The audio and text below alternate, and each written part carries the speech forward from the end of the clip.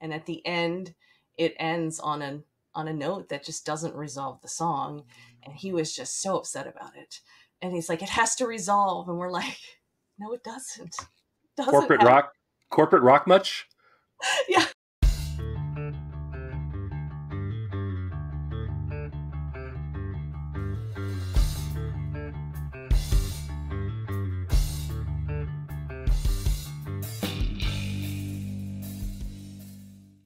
This video is brought to you by Stand Up to Cancer. We'll hear more about them later. For now, let's get on to today's video. Welcome to Room 6, the channel dedicated to local and not so local music and the people that make it, including my guests. And my guest today is classically trained singer and keyboardist for a melodic symphonic metal band based out of Erie, Pennsylvania. That band is a DI Records artist. DI Records has been very good to me. Shout out to Dakota. Basically, DI Records is a label that likes what I do and has thrown me a ton of content. I really appreciate them, both in reviews and interviews. So, thank you. Their latest single, Love Bomb, is out now, but stick around because after this interview, we're going to be seeing their music video for Listen to Me. So please, welcome to the channel, Amy Gould from Eden on Fire. Hi, Amy. Hi, Joshua. Thank you for having me. Really appreciate it. Not a problem. Thanks for being had. So real quick, did I say Gould, right? Is that right? Yeah, you got it right. That's absolutely right. 1 for 1, yes. Yeah, really, because a lot of people don't get that right. So thank you. They make you a precious metal, yes. Trust me, I understand. So before we get into anything, if you want to be like Amy and you want to be featured on the channel, whether reviewed, interviewed, or both, hit me up using my email address down in the description or click the Room 6 link, for, the social media link, and that'll tell you all the places I'm at online, what I'm up to, and ways you can support the channel should you so desire. You can even get some merch at room6.shop. Hey. And also while you're down there, don't forget to hit those social media links for Eden on Fire so you can follow them, buy their merch, check them out live, and all those good things. Also, I mentioned that their latest single is Love Bomb. Make sure you subscribe and ring the bell because I'll be doing a review of that here in a few days, and I'm sure it's going to be awesome. Now then, to you. I have a couple questions that I ask of all my prey, usual interview questions, and then I also have some things that are on a more personal nature. And I'm going to give you something I never give anybody. I'm going to give you a choice. Okay. You want a you question or do you want a Room 6 question? Oh, geez. Well, give me a Room 6 question first. All right. I'll crack it open easy. All right. So, you OG Room 6ers will know this question is coming. But I find I always get a different answer. It's very, very interesting. I want to know, let's talk about your earliest musical influence. And by that I mean, what is that moment you remember going, I want to do that? It probably was listening to Pat Benatar. Growing up, she really was somebody that I idolized. You know, and I remember, you know, the days of MTV and watching the videos and, you know, with the hairbrush in the mirror, I was doing that, you know, had my own little stage in my room. And I always was bitten by the performance bug. When I was younger, even before the rock scene hit me, I was performing in all sorts of things, you know, in school. So, and I found my love of the stage and my love of performing. You know, I'm sort of a stage lover, stage whore, if you will. I love to perform. So, and I found my niche in singing and music in general. So I was pretty young. I was probably in like 6th grade, I want to say, when I probably did my first solo. And after that, I was done. I was like, I want to do this all the time. I want to stand up in front of everybody and sing. So that kind of got me started. And then I started getting, you know, really into the rock stuff. And I was like, yeah, I want to be Pat Benatar. So she was really my early influence in that world. Right on. I'm also guilty of being a stage whore, and I also know that is an addictive drug, that applause and that feeling of like, you like me, you really like me. And I also am old enough to remember, you see, kids, there used to be a time where MTV and VH1 had music videos. And I also, yes, I never sang to a hairbrush, but my early singing style, when I started writing my own music and thinking I could do this, was definitely a combination of Eddie Vedder and James Hetfield. Like Mm-hmm. the enunciation of James Hetfield and the passion and the just ooziness of Eddie Vedder. Right. Um, and Cool. and um, and I think there was maybe a little bit of Kenny Rogers thrown in there just because of the. Just to mix it up a little. And I grew Yeah. up listening to all that. Um, Yeah. right on. So from there, we're gonna do a you question. Okay, Okay. ding. I should have like a little bing pop up. Yeah. All right. Right. So from solo songs like Lay Your Worries to band centric songs like Love Bomb, you're a Yeah. versatile songwriter. Is there a different songwriting process for each? Um. So it's an interesting journey on how all that came to be. Not really. It all sort of just comes to me, and my songs are really centered about what I'm feeling, what I'm thinking at the time. My songs are all really written about emotional states. So Lay Your Worries actually was written during the pandemic. It was the first song I had written in close to 20 years.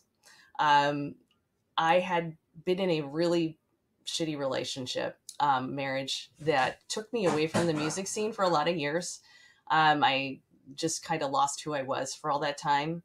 I have a son who was in that relationship with me, and he and I got out of it, thankfully. It was an abusive situation. So when we got out of it, we were starting to just sort of get back into our own. And I wrote that for him. So that song, Lay Your Worries, is actually a song I wrote for him, trying to kind of just, it was like a cathartic experience for me. I sat down at the piano for the first time. I'd sat down at the piano, over the course of 20 years and tried to play, and I would play other people's stuff, but nothing would come to me. And then suddenly, when I got out of all that, I had everything. It just all came flooding back to me. It was just like this healing process for me. So that's how it all started, after that song. And then they all started coming flooding to me. So it was really that I credit that song with just opening the floodgates to all the music that has been written since then. So, as far as how my process works, it's pretty much the same. Like, something upsets me or something gets me going, it's usually something very emotional.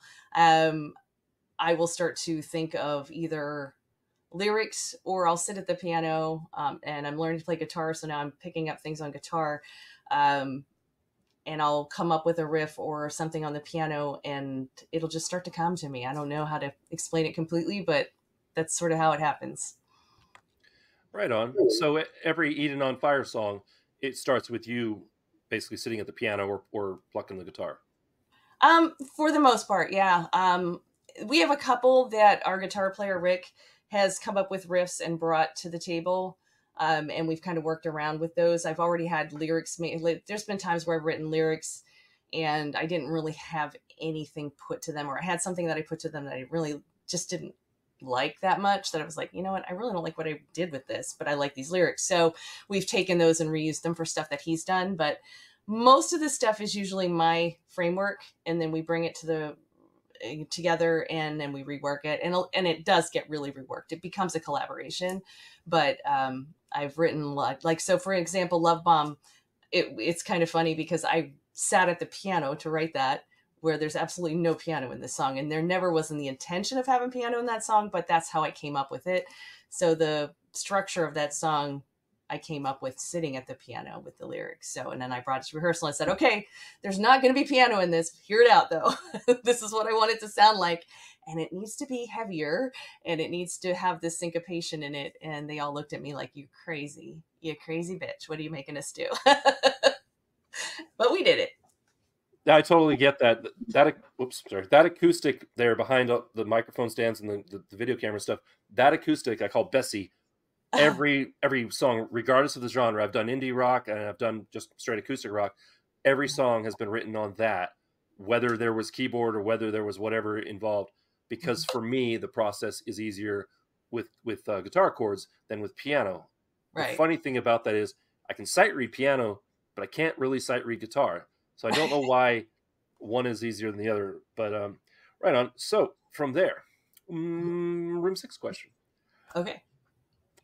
Now you've been doing music for a while, Mm-hmm. for a minute. And how long has Eden on Fire been a thing? And were you there from the beginning, or did you come along after it had started? So I started the band. So this is my baby. We have not been together that long, and so things have really taken off for us rather quickly. We started in 2021, and wait, yeah, 2021 was when we got together. 2022 was our first show. So we're really cooking. We're pretty happy with how fast things are moving. I mean, it's moving really quickly. But yeah, so 2021, the band was formed.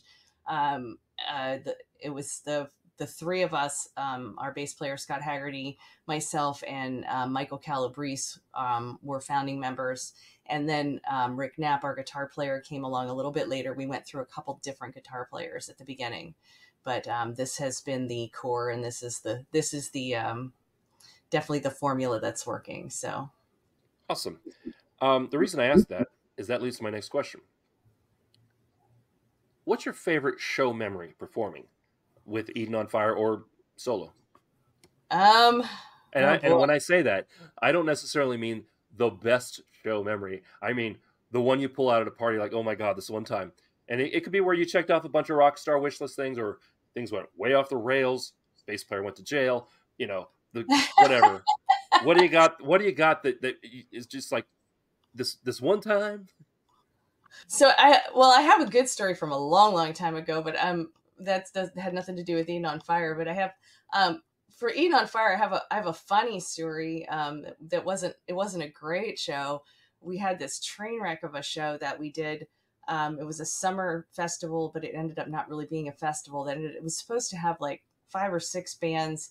Several of them dropped out and ended up just being 4 bands in the end. And it started late. They were charging way too much money for people to come to it, and they didn't have anybody there to run sound. It was like it started like 3 or 4 hours late, so people came and left. I mean, it was just there was nobody there. It was just a complete train wreck. I mean, but we laugh about it now. And one of the beautiful things about it is it was our first summer of playing out locally here, and we made some fabulous friends with other bands. So that was the beauty of it. We had a good time with the other bands, just laughing about the train wreck that we were all participating in. So, on the one hand, it was like a mess. We're like, why are we here?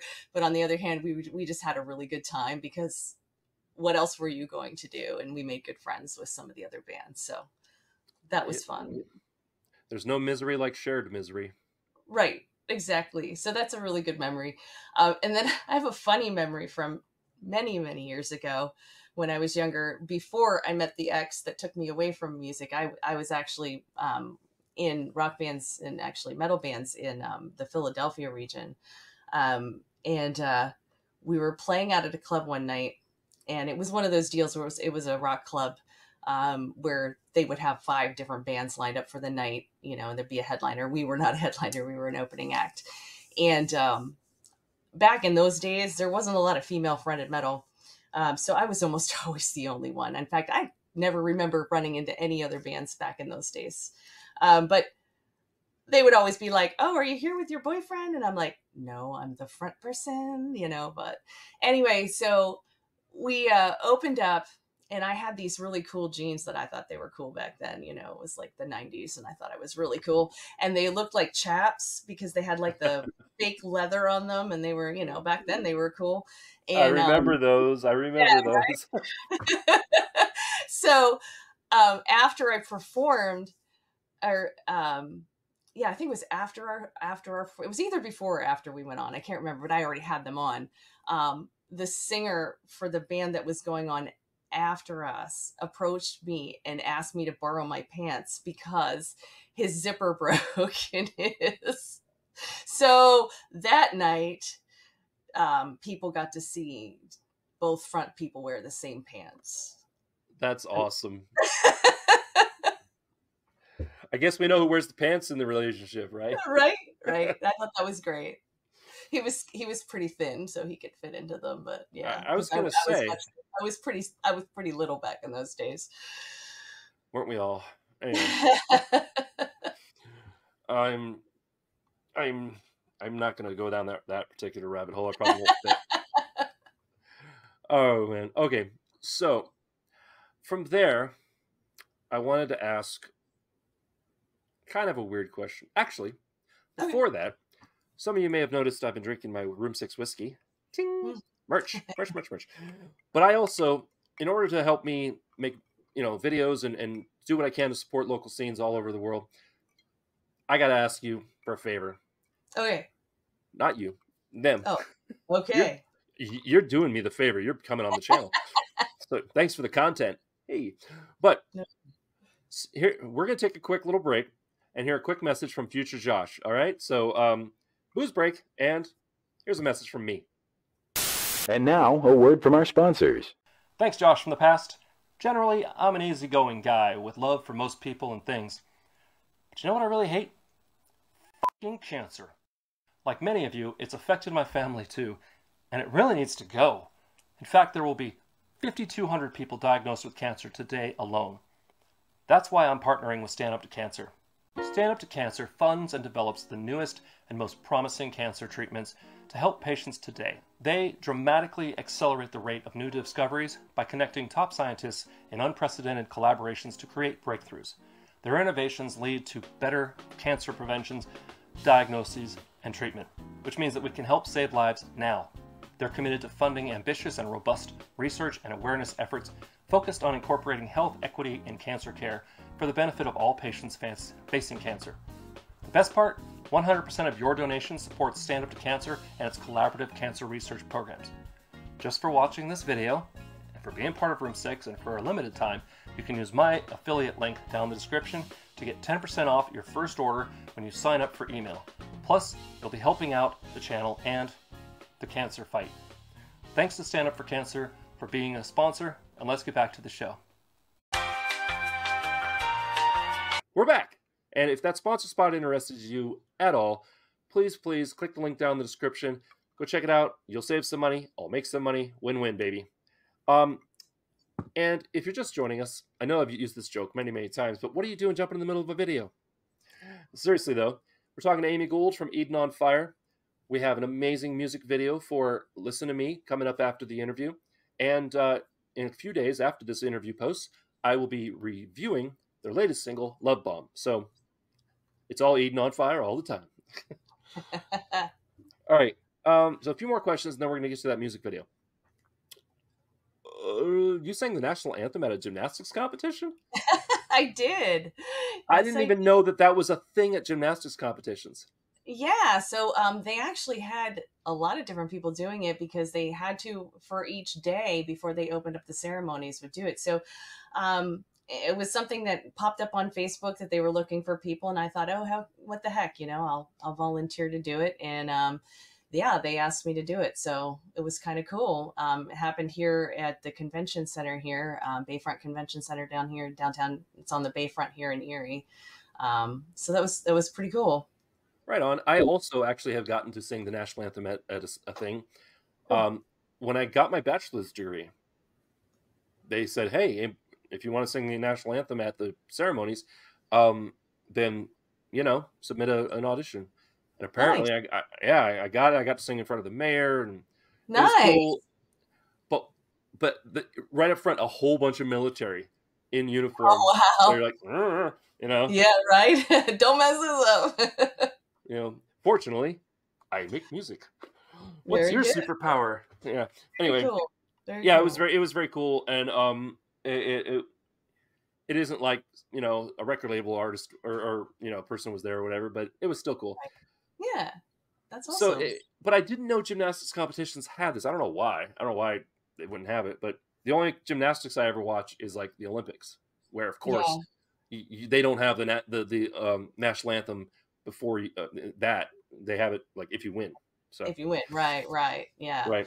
And I'm not real familiar with them either, but it was like a really big gymnastics thing that was like apparently like the biggest one in the country that happens. I believe it was the biggest one in Pennsylvania for sure, but I think on the East Pennsylvania, Coast. maybe that's what it was. It was something big. It's something big that happens, and they come from all over Hmm. the country. Though it wasn't just a Pennsylvania thing. There was people from all over the place, but it was big because it was I think like 4 days, and there was competitions going on in every corner of that huge gymnasium that they had going on at the convention center. So it was big.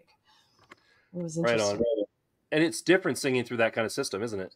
Yeah, yeah, yeah, definitely Yeah, for sure. mine was at the Orleans Arena in Las Vegas, which biggest place I've ever sung for sure, and the most people I've ever sung to.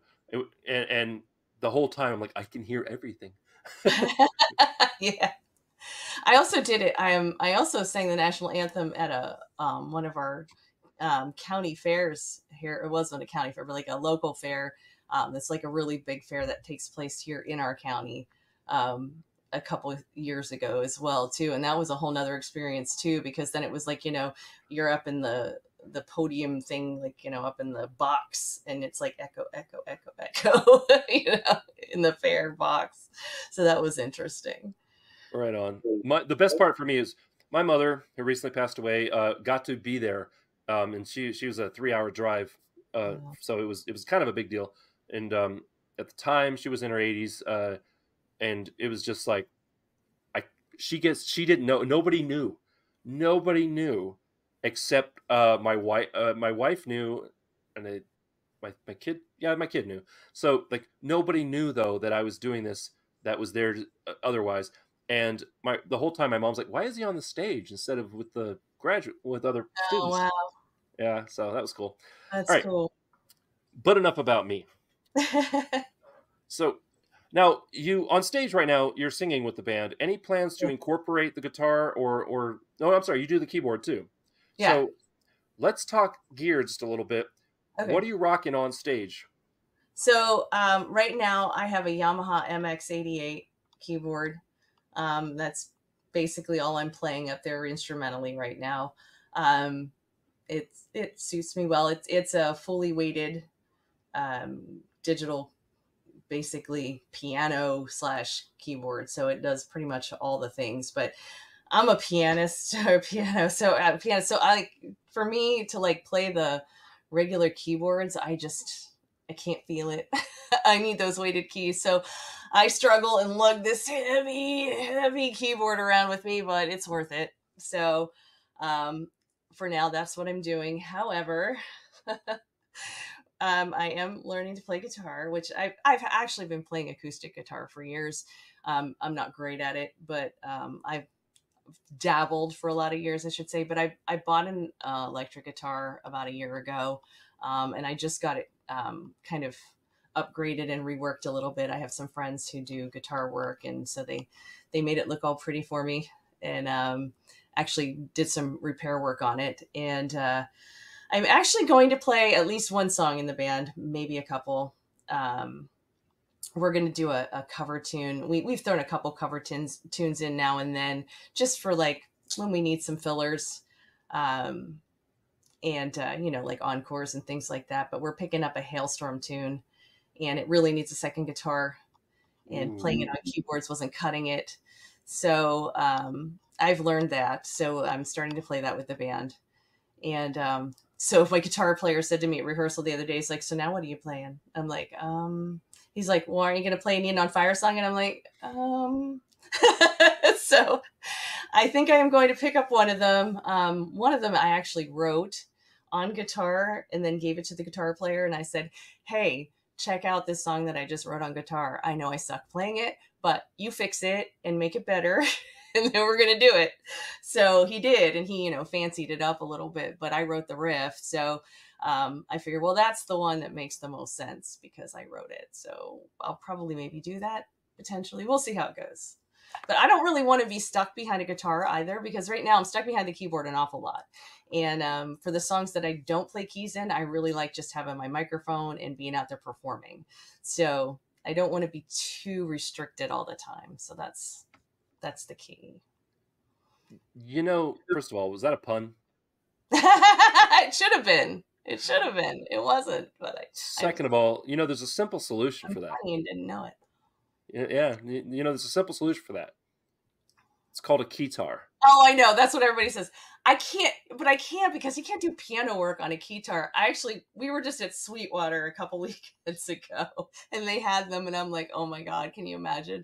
But like, I can't do piano work on a keytar. You just can't. I mean, I could do chords and stuff, but yeah, I do a lot of piano work in our songs. So, Right on. So where does the name Eden on Fire come from? so I wish it was a really cool story. It's not. We were at rehearsal and we're like, okay, we're going to play out soon. We need a name. What are we doing here? So, I was like, well, the Amy Project. And they were all like, yeah, no. Wow. I'm like, how about something with Amy in it? They're like, yeah, no. I'm like, all right. So, we're just like kind of throwing things around, and our drummer actually is like, they have band name generators, so he's like messing around and he's throwing names out. No, you did not. Band generator, yeah. So like we're messing around with that, but honestly, that's not where. I mean, that came up with some ideas though that started generating ideas for us. So I think Eden came up in some of those, and Fire probably came up in some of the other ones. And I don't remember who it was. I don't know if it was me or our drummer put it together. One of us did. And because I think we were talking about Eden burning or something like that. And then somebody said, how about Eden on fire? And we were all like, ooh, I like it. And for me, I was like, I like it because Eden is kind of like, the Garden of Eden, but also it could be a woman's name. So I like that sort of feminine connotation and, set that shit on fire. So it was like, cool. So like, and everybody agreed on it. It was like, wow, okay. So that's where it came to be. It definitely is evocative as a band name, and I would even say it's inspirational for new material almost. Cool. For you, Thank not me. you. It'd be weird if I was writing anyway. So we got a couple more questions here, and then we're going to see that music video for "Listen to Me." Okay. And don't forget, hit those social media links down in the description so you can check more of Eden on Fire stuff out. Any plans to hit the West Coast anytime soon? We would love to. Probably not in the real immediate future. We're actually really trying to get out there and do a little bit more touring. As I mentioned, we're fairly new. We've only been around for a couple of years, but we're starting to do a little bit of like smaller touring. In fact, coming up in September, we're going to be heading out to the East Coast. We're going to go back down. We're going to go down to Virginia. And kind of come make our way back up through Pennsylvania, head back. So we're trying to do a little bit of that. And then hopefully we're hoping soon that we'll be doing a little bit more of that. We're just really things are kind of picking up fast for us. So I'm hoping by the next time I will be talking to you, I will be like, hey, I'm getting on a plane to LA. So that would be great. Come to Vegas. Let me know. Let me know. All I'll be right. there. All right. All right. What does this phrase mean to you? But it doesn't resolve.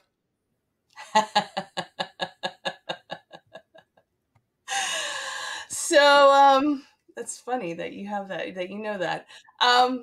So our album is going to be called Unresolved. We had, as I mentioned, several guitar players prior to Rick, who came in and completed the band. Really, I call it complete because he was the one that really fit, and we're just a family now. But we had a guitar player who just, for all intents and purposes, was just difficult. He, in fact, the music video you're going to watch, Listen to Me, one of the things I remember him saying to me was like, this song's terrible. It has no hook. The chorus sucks. And I'm like, dude, it's like, it's catchy. I'm sorry. I think it's catchy, but whatever.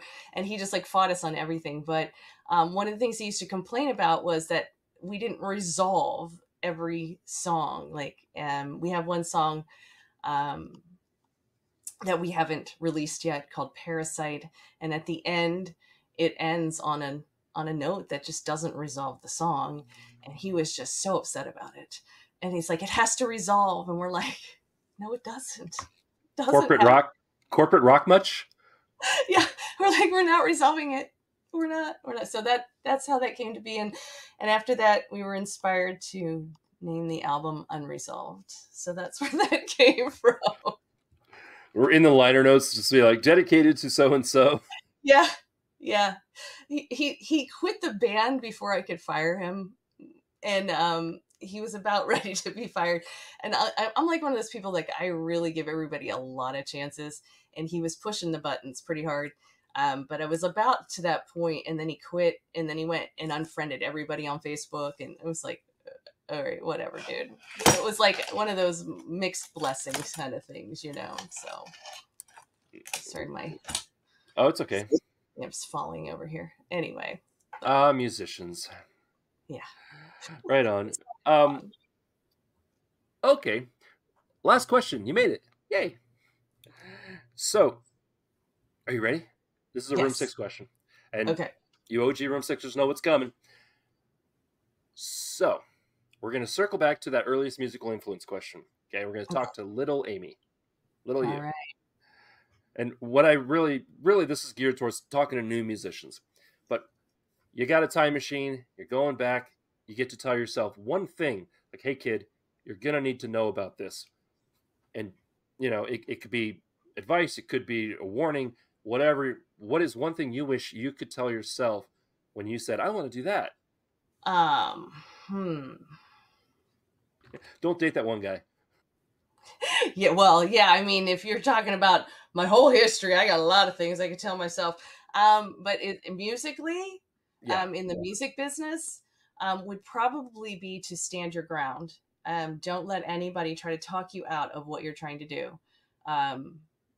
You know, I don't know that I ever really let people too much do that to me, but this is the first band that I've ever brought my music to. I wrote lyrics for all the other bands that I was in, but I never taken my songs and said, "Here, band, these are my songs." And I write good music, apparently. You know, and I was always afraid to do that. And I think I had tried maybe once, and people kind of poo-pooed me, and I like, don't do that. Stand your ground. Do your thing. Don't be afraid, because look how long I waited to do that. So, and here we are. We have a great formula going now, and our songs are doing well. I got signed for the first. I mean, I went all those years never getting this far, and now we're using my songs and we're getting signed. So, live and learn.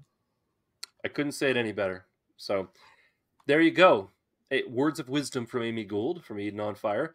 Like I said, stick around. We're going to see Listen to Me, the music video.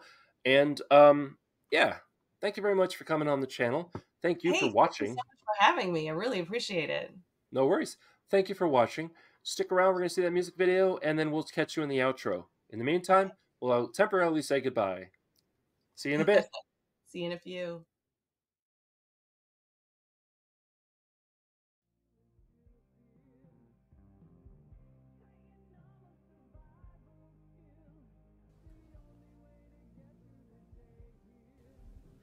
You got this, girl.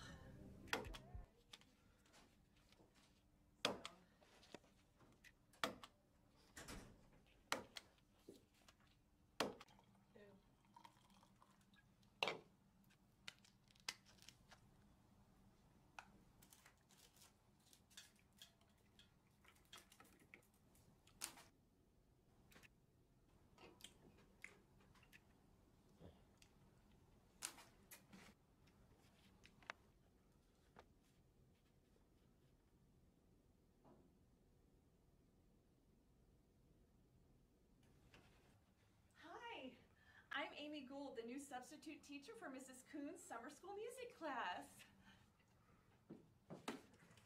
Listen, Angel, we don't need a teacher in that room. Today, you are a glorified babysitter. The students, and I use that term loosely, are the dregs of society. The worst of the worst. They're going to eat you alive. It's Amy. And oh, I'm sure they're not that bad. Angel, you can't reach these kids. Because they don't relate to you, me, or anyone.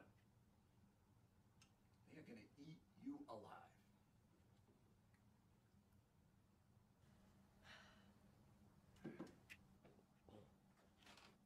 New teachers, huh? There's another mop set up that you can just stand beside when you got water. Do you know where the music room is? Thank you.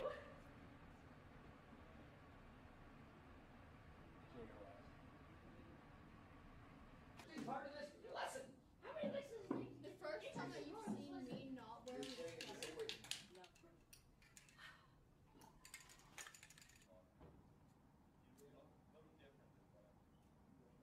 Good morning, class. I'm Miss Gould, and today we'll be entering the wonderful world of music together. I'm gonna say it. We don't care. Oh, but wait. It's going to be so exciting. We're going to learn about Bach and Beethoven, and if we get really feisty, a little bit of Rodgers and Hammerstein. Remember the time I said I didn't care? Yeah, that would be now. How many licks does it take to get to the interesting part of this class?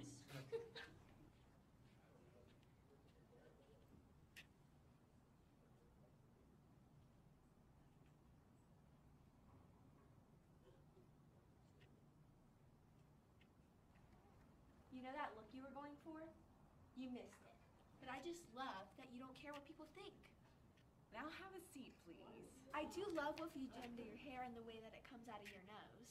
I hardly think insults are in order. I'm not insulting you, I'm just describing you. Okay, this isn't off to a great start. Let me try something different with you. Oh, you've changed your minds, but does this one work any better? Yes, young man, can I help you? Well, actually, I can help you. What is this? I've hacked into your bank account, and you have a whopping $3.17. You need it more than I do. Seems like your life is based off of regret management more than problem solving.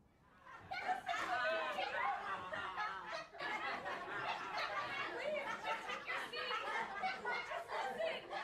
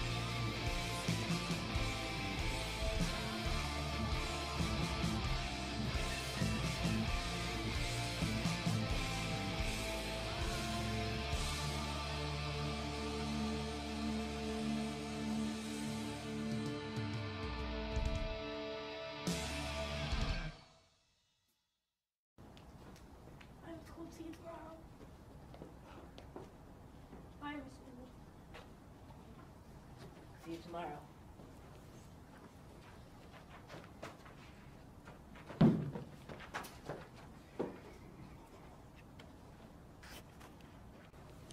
What in the world happened here? Well, Angel they ate alive, you were right. But Fallen Angel, they listen to.